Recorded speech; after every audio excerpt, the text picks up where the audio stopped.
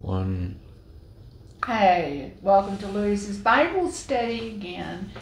I've been studying in the book of Romans with my wonderful teacher, Bob Yandian. I think I've told a lot of you about him, so you need to look him up on your website or anything and get a lot of his teaching because he's really, really good. But we've been teaching, he's been teaching in the book of Romans. I remember a long time ago, prior to ever going on to Rhema Bible Training Center, that I asked my mother something about if she ever read the book of Romans, and she said, "Oh, no, it's the hardest book in the Bible to understand." And so I kind of shied away from it for a long time because I thought, well, goodness, if it was so hard for my mom, maybe I just don't know if I want to get into that.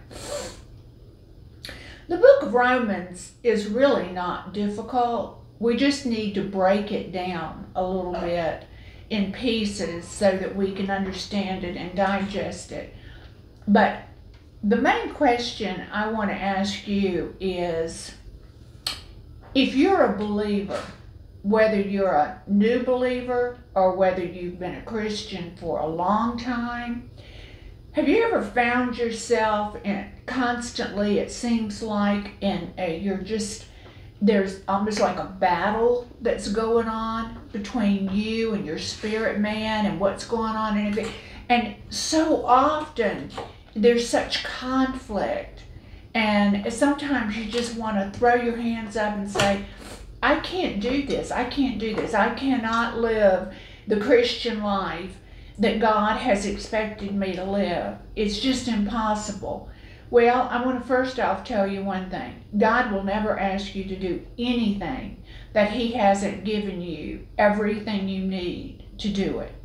Okay? So you have two of the most important factors. You have the Word and you have the Holy Spirit. So He has not left you out here dangling. But the question is, if you're struggling to live this Christian walk, then we need to find out where the conflict is. What is the struggle? Because I did that for so long. I would try, and I get along pretty good for a while, and then bam, I would slip. Either something would come out of my mouth that was unloving, I would be critical, found myself gossiping at times. I found myself walking not in the fruit of the Spirit, but things that I had done prior to being born again. And I found it very frustrating. And I thought, well, if somebody's looking at me for an example of what it's like to be a Christian, I really missed the mark. And so one day as I was reading the Bible, Paul said, I'm more than an overcomer in Christ Jesus. And you know what God wants from us? He wants an honest conversation. He does not want you to sit there and be so religious and cover everything up and pretend like everything's hunky-dory. He wants you to have a very honest conversation. And I said to him, well, you know what? This is not working.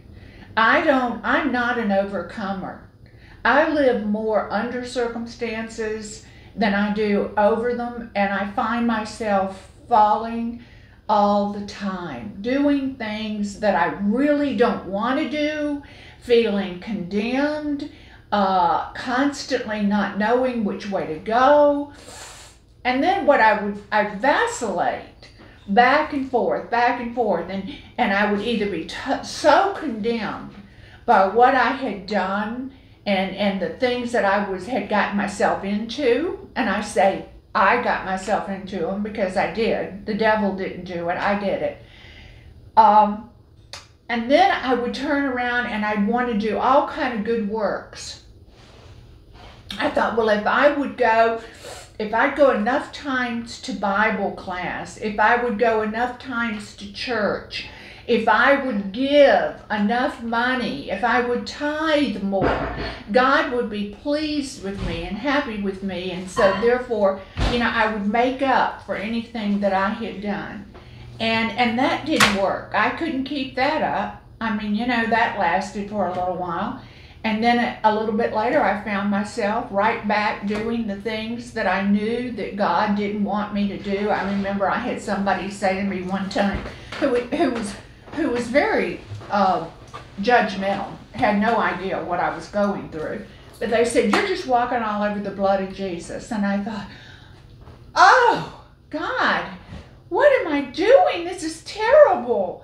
And it just broke my heart, and I thought, how do I get out of this terrible mess that I'm in? And then one day when I was listening to Bob and studying in the book of Romans, he began to put this situation together. And chapter 7 brings it up to the conflict of two natures in verse 14. And you see, what we don't realize is, and I'm going to explain it to you as easily as I can, when you're born again, you have a new creature. You're a new person. You are 100% holy, righteous, sanctified, set apart. You are God's holy temple. You will never be more righteous, more sanctified, more set apart spiritually. You are a new person in Christ Jesus. The Holy Spirit has come to live in your spirit. But your flesh has not been redeemed. And your flesh, this outward man that has dominated your life for so long, has not been set free. It is still under bondage to sin. And you have what you call a sin nature. Paul refers to it in two times. It's either the sin nature or the flesh. So you can vacillate back and forth between sin nature and flesh. You have been redeemed in your spirit. You're justified in your spirit. But your problem is the sin nature that still abides in your flesh. And what happens is there comes a point when the sin nature wars against your spirit man, and then there's this battle that goes on because the spirit man wants to please and walk holy with God, but the sin nature wants to do what it's always done. And so Paul says here, oh, I am the most miserable of creatures. And I mean, really, your heart just bleeds for him. So he said in verse 24, wretched and miserable man that I am, who will rescue me and set me free from this body of death, this corrupt, mortal existence. I mean, he's finally come to the realization of who his enemy is. You know, so often we're shadow boxing. We don't really understand who our enemy is. We often blame everything on the devil. The devil made me fall down and break my wrist. No, I fell over some books because I wasn't looking and I broke my wrist. The devil did not make me fall down. And here comes my cat. Sorry, guys. Fall down to break my wrist.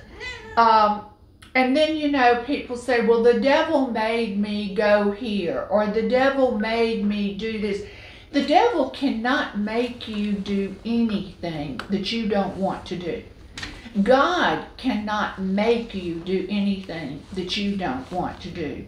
You have to cooperate with Satan. And Satan's avenue of getting to you is through the flesh. He always operates from the flesh to the mind. He can't get to your spirit man because God lives in your spirit once you're born again. But God works from your spirit to the outside, through your mind to your flesh.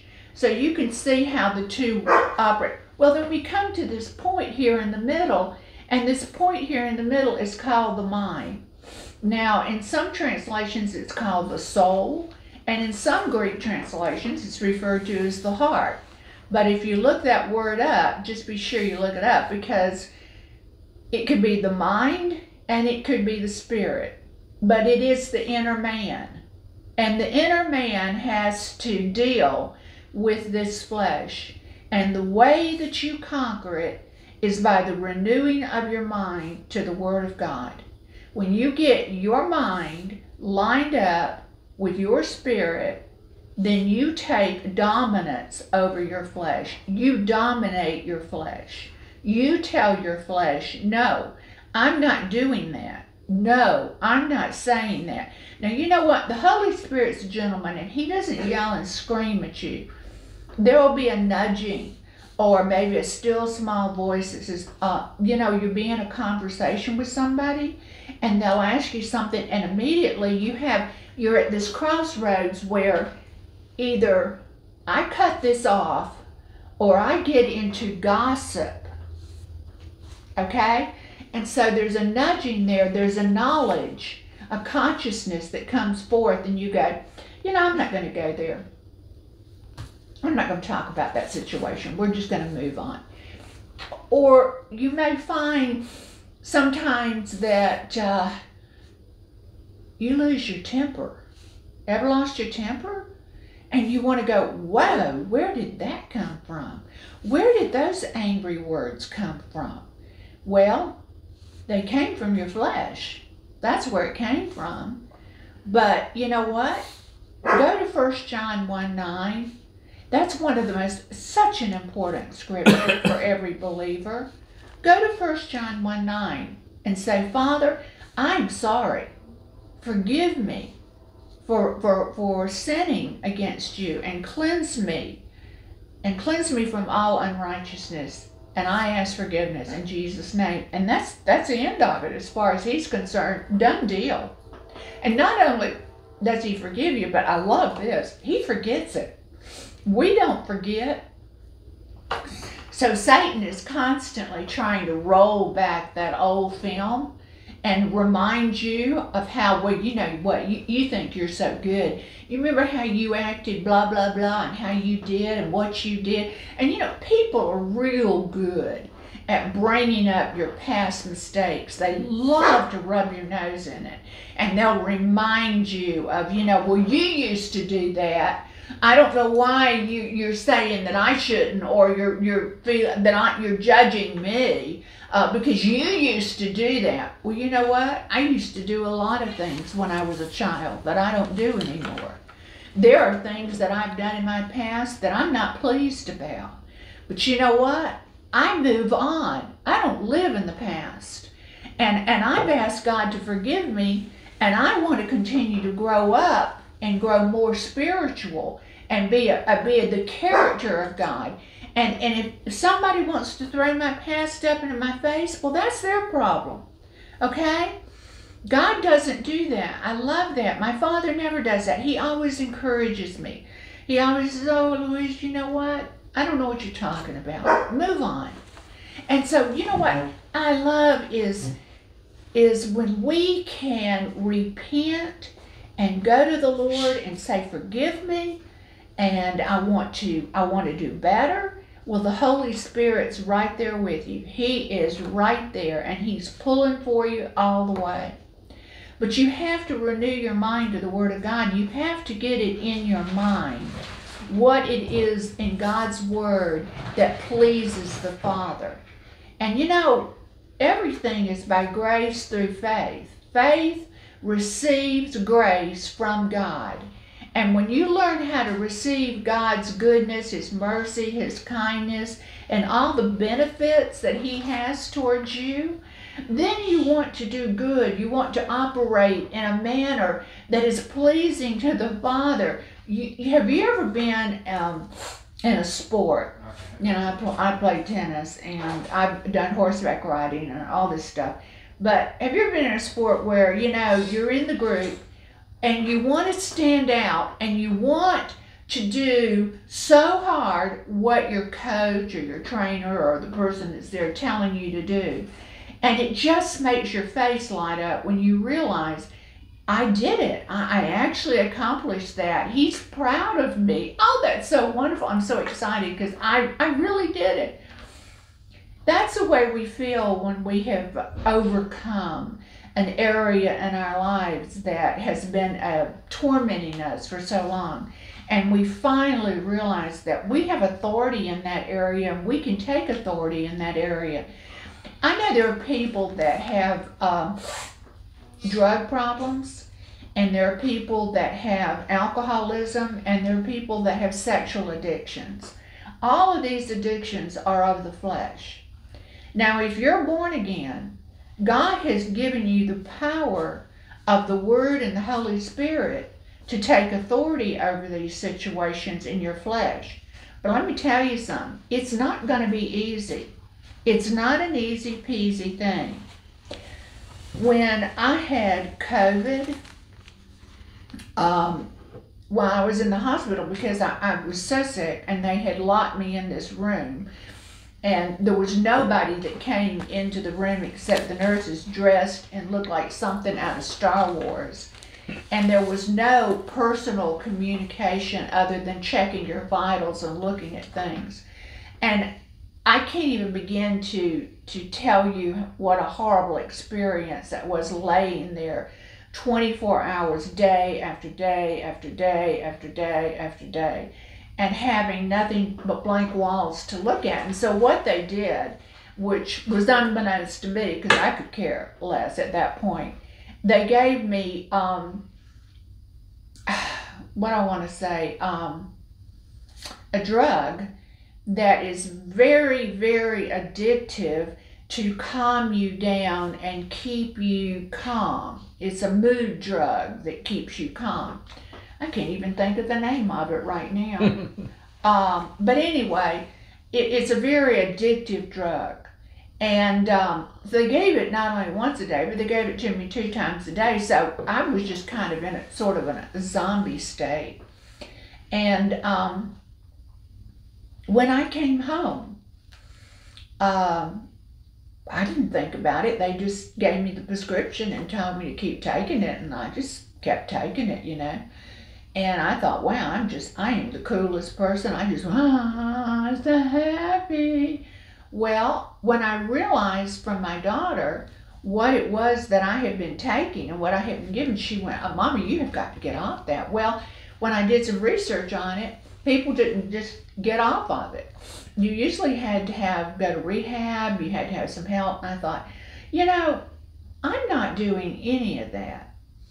I have the power of the Holy Spirit in me. I don't have to be taking anything that is not good for me. I'm not doing this anymore. So the first night, I was fine. No problem. Oh, and I thought, well, this is a breeze. And the next night, a problem. By that time, it had worn off. And I remember going upstairs because I thought I don't want to, bother my husband. But I was upstairs, and all night long, I had to go through withdrawal symptoms. And by the next day, I was good. And, God said to me during that night, He said, we are going to get through this. Because, see, your body gets addicted to what you put in it. And when you start denying your body, your flesh is going to have a fit. And He said, we're going to get through this. So I did, and I called up my doctor, and I said, I'm not taking this anymore. And he said, well, thank you, Lord Jesus. And he said, do you need any help? And I said, no, I'm done. I finished. I went through it. He said, Louise, that's a miracle. And I said, no, that's God, because that's the kind of God we serve. But it wasn't easy. There wasn't anything easy about it. And I'm going to tell you something. There would be times when maybe things would get rough or things would get tense, and your flesh, I say your flesh would speak to my mind and say, well, if you just took one, and I thought, one, I'm not taking anything. I've got Jesus. I am not going to take anything. I'm never going back to that. I will never put that in my mouth again. I didn't want it in the first place. And so we get ourselves so often in these situations where, we socially drink. You can social drink, and you can have one a glass, or two a glass, three a glass. And then you find yourself where it's 12 o'clock. I'll have a glass of wine. What's the big deal? And then I find people don't know how to associate. They don't know how to socialize in the evenings, it seems like, without somebody coming over and having a drink. If you don't have a drink, why come? Well, you know what? That's where addiction gets started. And you begin to take more and more and more and more and more until you find yourself, you're totally out of control. And if you're not a believer, you're really swimming upstream, because you're trying to do it in your own ability, and you don't have the ability, I can tell you that. But as a believer, you do. You have God who's standing there with you and will help you to do whatever he has asked you to do to walk this walk. But what I wanted to say to some of y'all out there, if you're losing your patience, if you're getting angry, if you're depressed, if you're frustrated, if you find yourself saying, this is not working, I'm just not able to live this Christian life, don't give up on yourself. Don't. Because this is a growth process. This takes time. Babies don't learn to run, they learn to crawl. And then they learn to walk, and they fall down, and they have boo-boos, and they cry. But you know what? They get back up. And a good parent isn't always there to pick them back up. They let them have these situations so they can learn. And then they learn how to get back up, dust themselves off, and say, I'm going to keep going. That's what we have to do as Christians. We are living in the last days. And you have to look around, and some people are growing faint of heart. They're saying, I can't do this anymore. Where's God? I'm losing it. I'm not walking the walk. I'm overwhelmed with the pressures of life. No, you're not. No, you're not. Because you have the greater one that lives inside you. And he is for you and not against you. And he will never tell you you can do something that he doesn't back you up 100%. But one thing about God, you have to put the first foot forward, and then he will come along beside. He's not going to drag you through. You have to be the one to step into it. And so I want to tell some of you to buckle up and hang in there. It's going to get better. I love this. One day something came up and I was thinking about something, and worry is always in the future. Always in the future. And I was thinking, oh my goodness, I fell down. My husband and I are getting so old. We're really not. Well, I guess in years, but I don't think either one of us feel it that much. But I thought, oh my gosh, I just fell over a box of books. What happens, the next time I fall and nobody finds me for a week, and I begin to have this pity party. It's like, oh God, what am I going to do? I don't want to go to the home. And he said, Louise, have I not always planned for every problem? Do you not think that I know that this is going to be a problem? And have I not made a plan? And have I not found you an answer?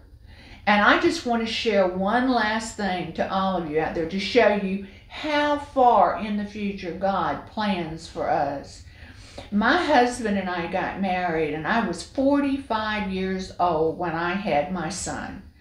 And I want to tell you, at 45, I'm like, what am I doing? I was so old that I was the oldest woman in the nursery with the children. And I had to get help getting up from the floor when I was down with my son playing.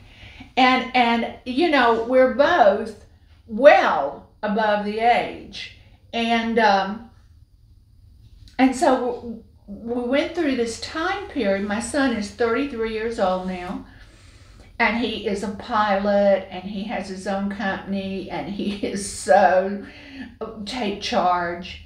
And, you know, he just came right into us and he said, look, I'm taking over the finances. You don't have to worry about that anymore. I'm going to do all the bills. You don't have to worry about that anymore. I'm taking over everything. And I'm doing this, I'm doing that. And if anything ever happens, whatever, don't worry about it, guys. You can come and live with me. You can move in. I'll take over. I'm there for you.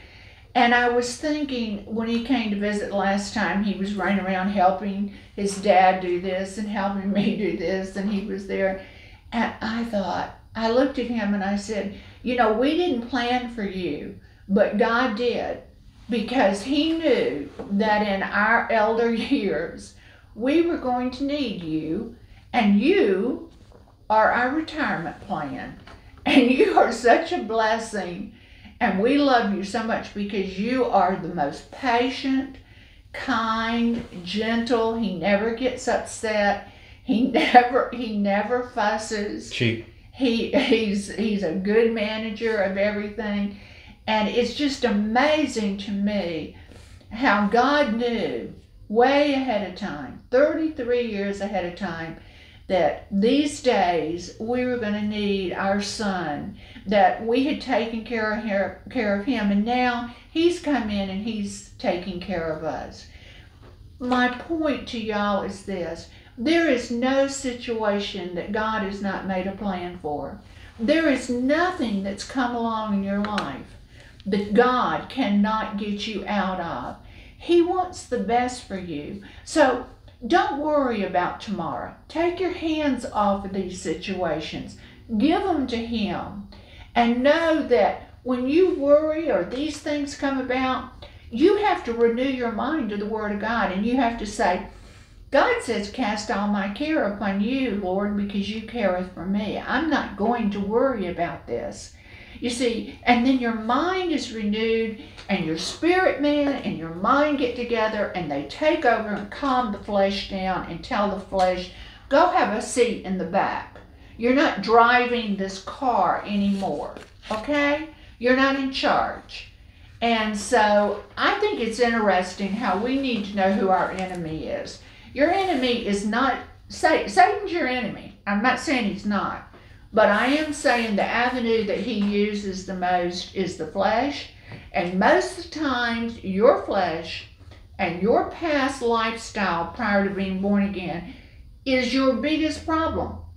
And so you need to learn how to overcome it, how to dominate it in the spirit, so that you can walk in the spirit of life in Christ Jesus and not fulfill the sins of the flesh. I want to leave you with that note today. I love every one of you. Thanks for tuning in. And by the way, keep the notes coming. I'm trying to answer them for you as much as I can.